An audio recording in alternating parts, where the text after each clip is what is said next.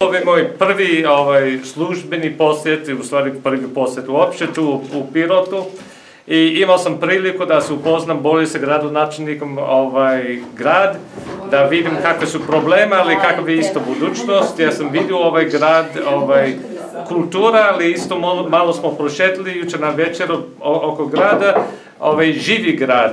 U stvari, a vidim isto da isto ima razvoj industrija i ekonomske situacije još teško, ali mi se nadamo da ide na bolje.